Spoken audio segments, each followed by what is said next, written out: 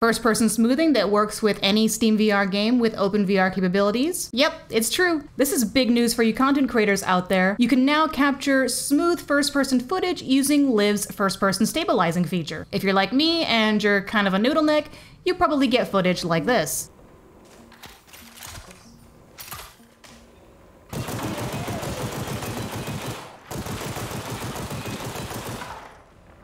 But now, you can get footage like this. The best part is that this works with most Steam VR games, so you don't have to worry whether it's supported or not, or whether it has the 𝐿IV SDK. There's only a few games so far that we found doesn't work with it. Star Wars Squadrons, most likely due to anti-cheat, 𝐂𝐻𝐍𝐿, as well as Elite Dangerous for certain DLC. As a disclaimer, yes, I do currently work for 𝐿IV as the community manager. However, I'm currently transitioning into a product role, and despite the affiliation, I still really think that this is a cool feature that you're going to want to check out. Getting the first-person stabilizer set up is super easy, barely an inconvenience. First, launch the VR game you want to capture on Steam.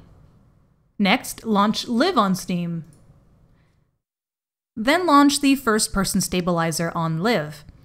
Add the 𝐂𝐈𝐓𝐇 as a game capture source in your broadcasting software. Click Enable Transparency in the source properties if you want to put a layer underneath this to mitigate the black bars. At your feet in your headset, mouse over the 𝐿IV logo until it fills, then change the settings to your liking. You can choose from some presets or customize the zoom and amount of smoothing yourself.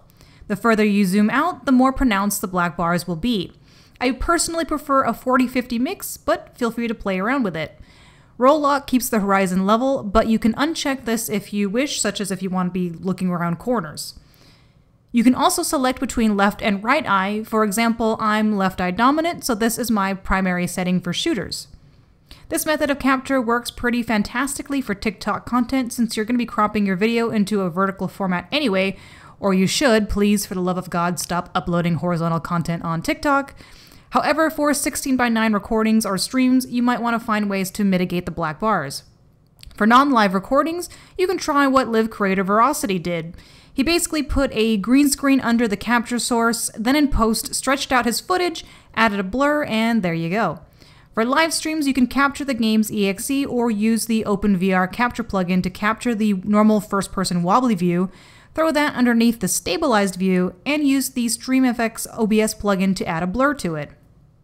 I do want to let you know that 𝐿IV is also currently looking for a solution for the black bars. We're currently experimenting with taking a blurred copy of the output and putting that underneath, so keep an eye out for future updates. Besides that, some of the other things we are working on in future updates are support for both eyes, having a sharper image when scaling, larger FOV solutions, although this is a bit trickier to try to figure out, and having options for different resolutions and aspect ratios. Keep in mind that this feature is still in beta, so if you come across any issues, feel free to let me know or reach out on the 𝐿IV Discord at discord.gg/𝐿IV. As a reminder, 𝐿IV is free on Steam, and besides the first-person stabilization feature, it's also well known for mixed reality and avatar capture, so feel free to check those out as well. So what do you think? Do you think this is something that you will use to replace your current method of capturing your first-person view? What do you like about it? What would you change about it? I would absolutely love to hear, and I would highly appreciate your feedback. As always, keep on creating and never lose that drive to improve.